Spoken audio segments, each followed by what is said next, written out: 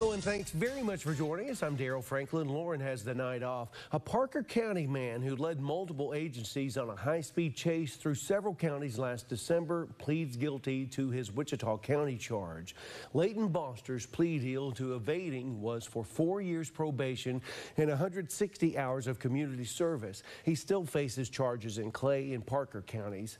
The chase of a white Ford Explorer pulling a trailer came into Wichita County last December 26 from Clay County, with multiple agencies pursuing. They tried to deploy spike strips twice on the highway before the Fisher Road exit and again at the Fisher Road exit, but the vehicle went around those.